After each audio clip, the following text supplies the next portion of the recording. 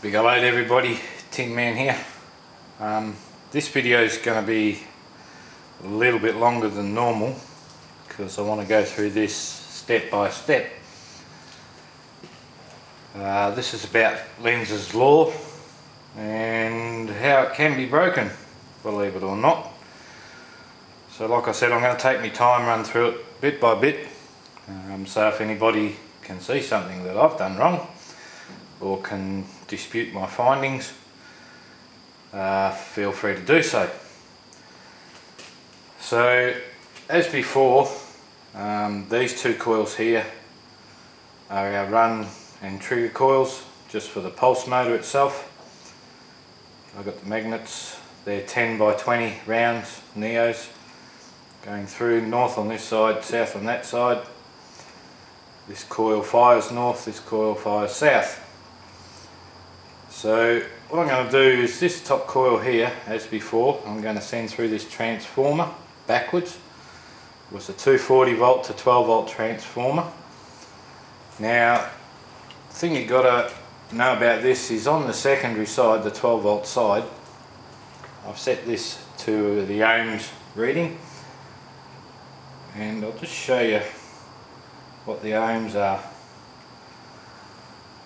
So we've got about 1.2 to 1.3 ohms, so it's almost a dead short, almost.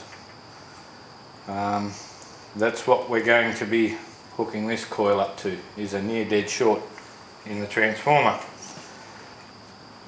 From the secondary side we're going to be driving this LED. This LED at 12 volts pulls 82.8 milliamps. It's got 2, 4, 6, 8 LEDs in it.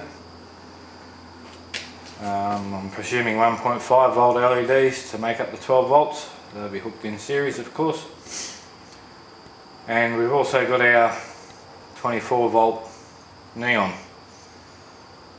I have made my power saver modification to the pulse motor side of it, which you would have seen in my diagrams.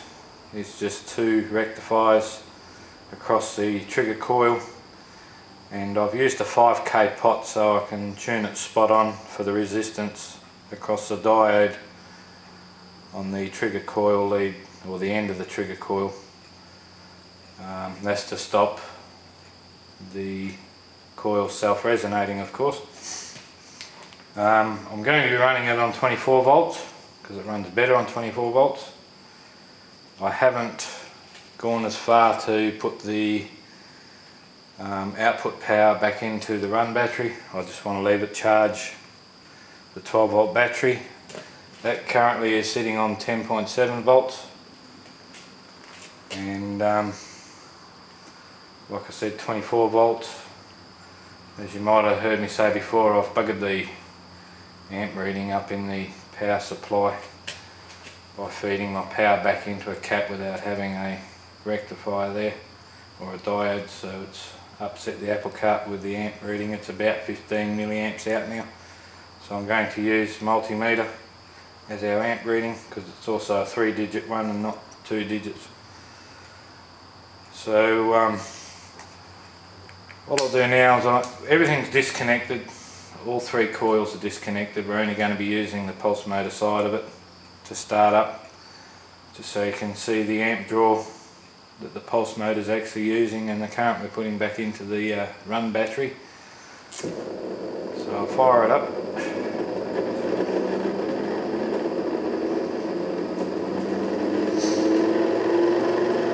As you can see, the charge battery is going up very fast.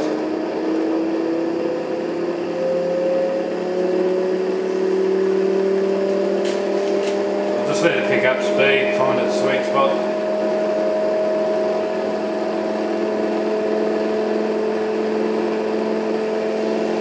Also finally got myself an RPM counter.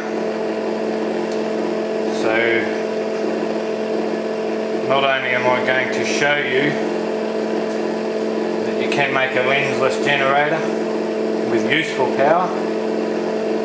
I know they've been made before. They get voltages but absolutely no current behind them. So the idea of a lensless generator is to generate power without putting extra load on the prime mover. So I'm going to show you how we can get a decent watt of power out of it. Not only is the flywheel going to stay the same speed, it's actually going to speed up. Now with a pulse motor, when the rotor speeds up, it normally draws more amps because it's firing more times. But with this setup, we're actually going to drop the amp draw as well, the more load we put on it.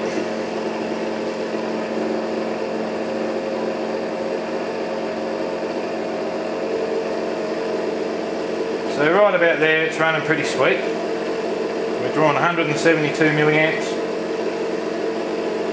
to run it. We're putting 125 milliamps back into the charge battery, which is now at 10.83. What I'll do is I'll hook this meter back up to the high voltage side of our transformer. Have that set on AC volts. So it's reading 0.012 of a volt, so 12 millivolts. And I mean, even if I touch the leads, the voltage flicks up and down. Very sensitive meter. Of course we're set on the AC because that's what we're going to be running the light at. Okay, we've got 172 milliamps, so what I'm going to do now is this coil here, the top centre coil, I'm going to hook up to our transformer, which we know was a 1.3 ohm resistance across the secondary side of it. So like I said, that's almost a dead short. So we'll hook that up. Before we hook that up, take an RPM reading.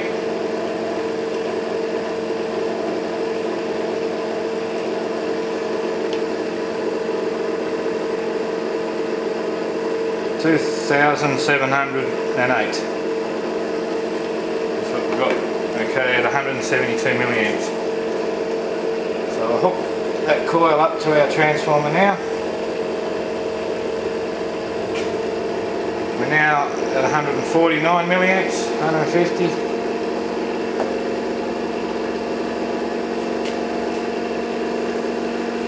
So I'll take an RPM reading now.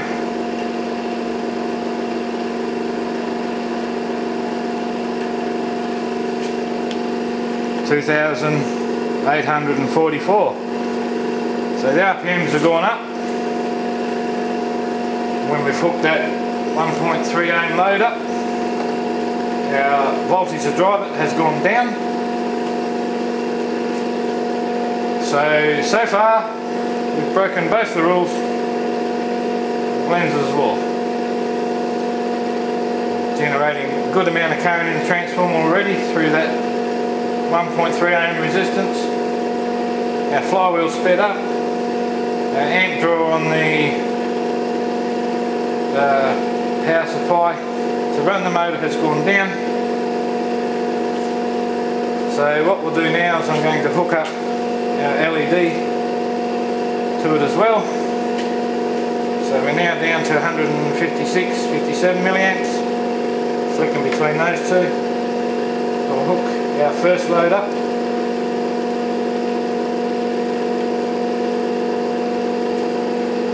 We're now down to 137 milliamps. Take another RPM reading.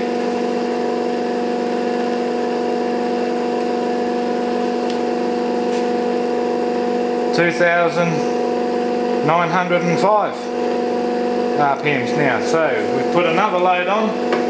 The flywheel's spinning even faster, and our amp draw's gone down even further. So what we'll do now is we'll hook up another load. Now this load, as before, is connected to these two coils. I've used these two because it's a pretty hungry little globe at 24 volts. So So we've got these two going through the bridge rectifier and into our 24 volt neon.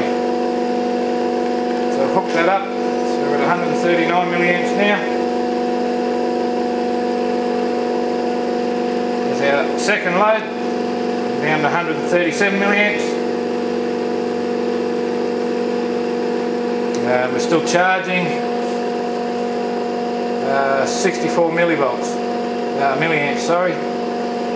10.84 volts the battery's gone up to. This has got 14.75 roughly volts going into it. This one I haven't measured, so I'm not sure.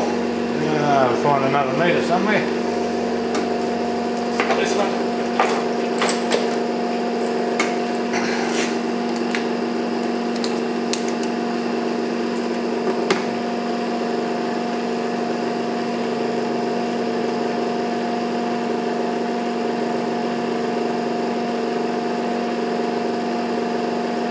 That one has 14.4 volts going into it. So it's doing extremely well. Rotor's maintaining speed.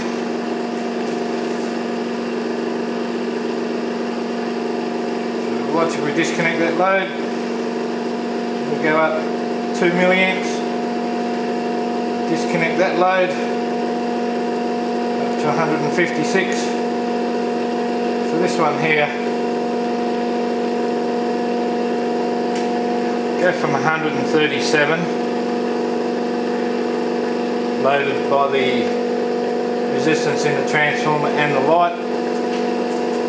So if we get an overall measurement, 137, 138, here the rotor's dying in the arse, now at 172 milliamps.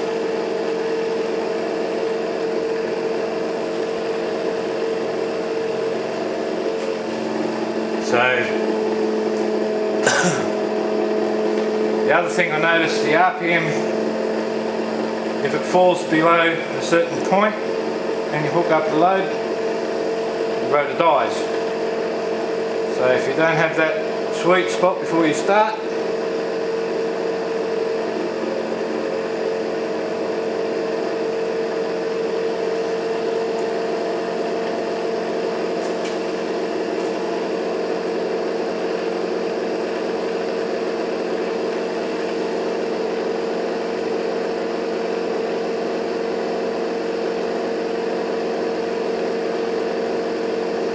right about there.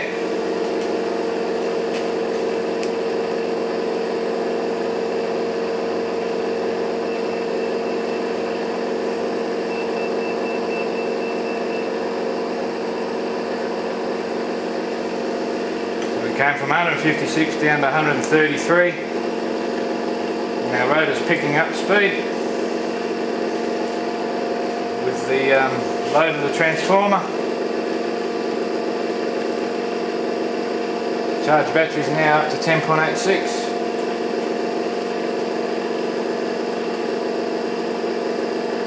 So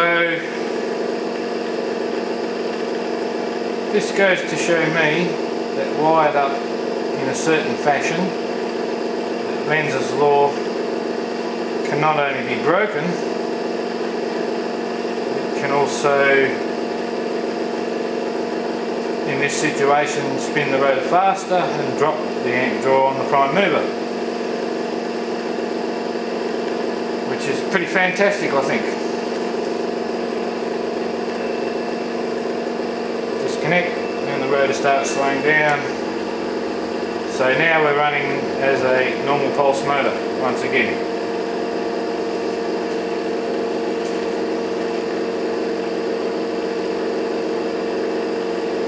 Now it is a bit messy because I'm still modifying things. My next part of the experiment is going to be feeding the pulse back into the run battery, which I'll do with caps because they give us instant results of what's going on, and they like to swallow the high voltage pulses better than batteries.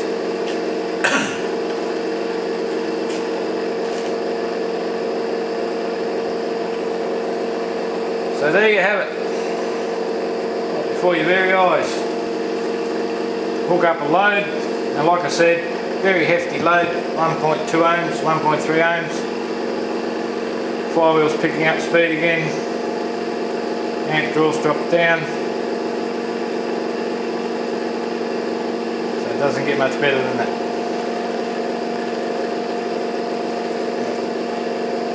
Wires fell out, that's handy. So there you have it, you've seen it as it is. Anyone can debunk it, go for it. There's no hidden power supplies anywhere. Turn the power supply off, she all shuts down.